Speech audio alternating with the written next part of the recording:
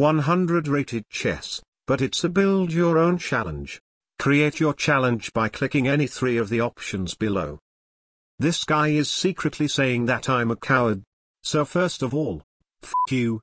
And secondly, a very renowned human being once said, only kids make choices, adults take all.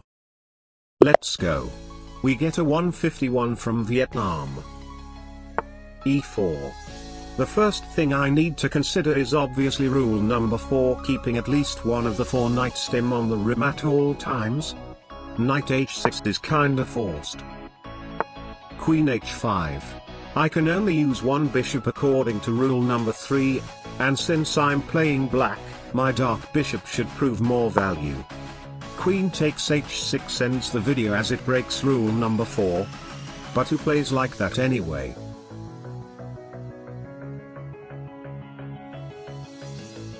Knight f3. Rule number 7 requires me to move my king exactly 1 time this entire game, and as you might have guessed, there is only one choice. Knight e5. Castle. This knight concerns me a lot as knight takes f7, rook takes f7, he can go queen takes f7 check and I cannot capture that woman. But to be honest, the chance of that continuation happening is even lower than the chance of you having a girlfriend in the next 10 years. Exactly. No harsh feeling by the way.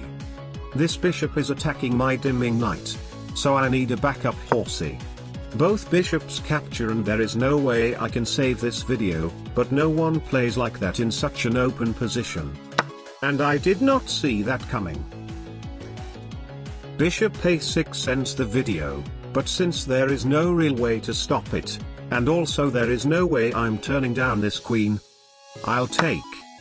I mean, since he played that move in 0.3 seconds, there is no way a resignation can happen right now, but he should be able to see that he should take this pawn first to attack my rook instead of taking my knight.